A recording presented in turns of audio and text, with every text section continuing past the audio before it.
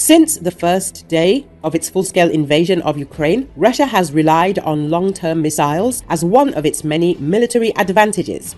Ukraine has had almost no such weapons, but it seems that this may soon change, writes DW.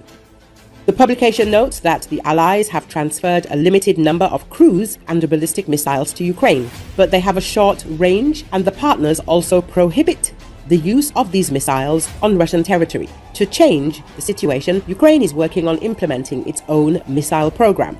On Independence Day, President Volodymyr Zelensky announced that Ukraine had successfully used a new weapon for the first time, the so-called Palyanytsia missile drone.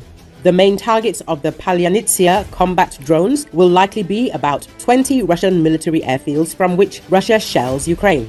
Some of them are located 600 to 700 kilometers from the Ukrainian border.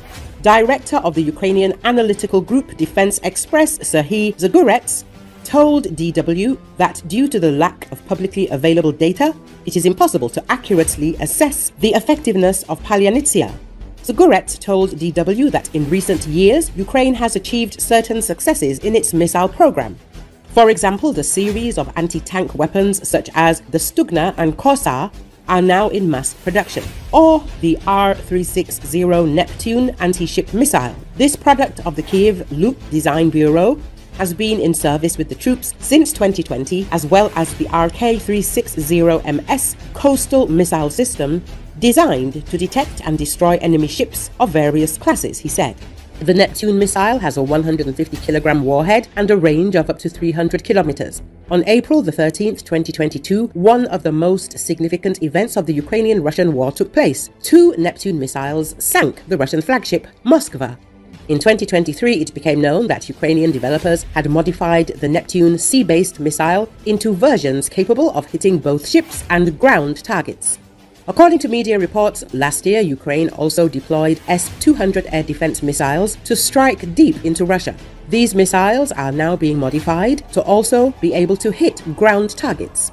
The country also uses modernized Soviet Tu-141 Stridz reconnaissance drones. These drones have a turbo engine and can reach speeds of about 1,000 kilometers per hour.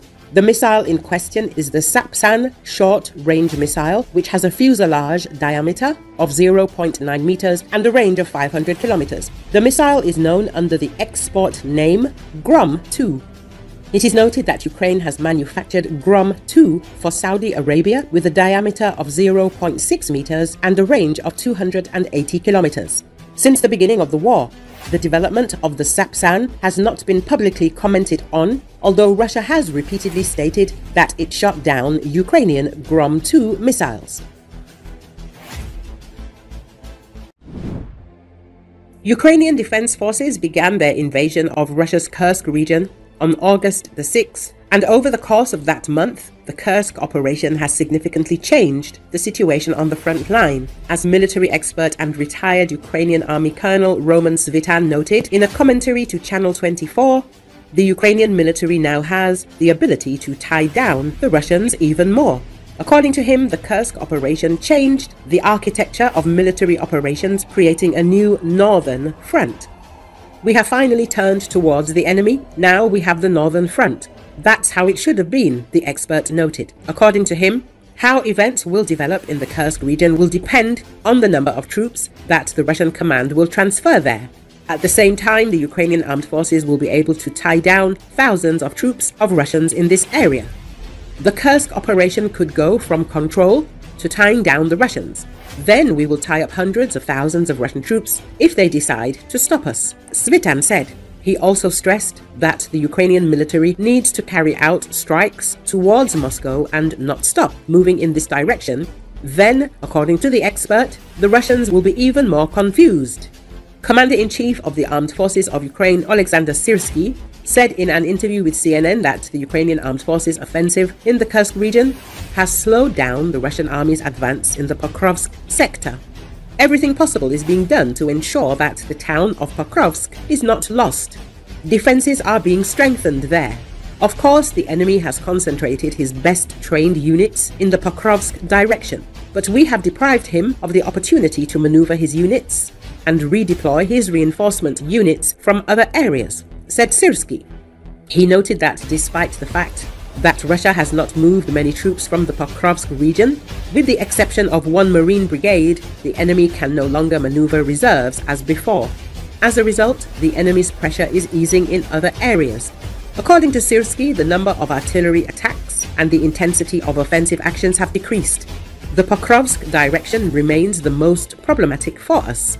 In other areas, the situation has become more stable. Therefore, I believe that this strategy was chosen correctly and will bring us the desired result, he concluded. As a reminder, Mykola Melnik, a company commander of the 47th Separate Mechanized Brigade, recently stated that there is no stabilization in the Pokrovsk sector and that Russian invaders continue to advance.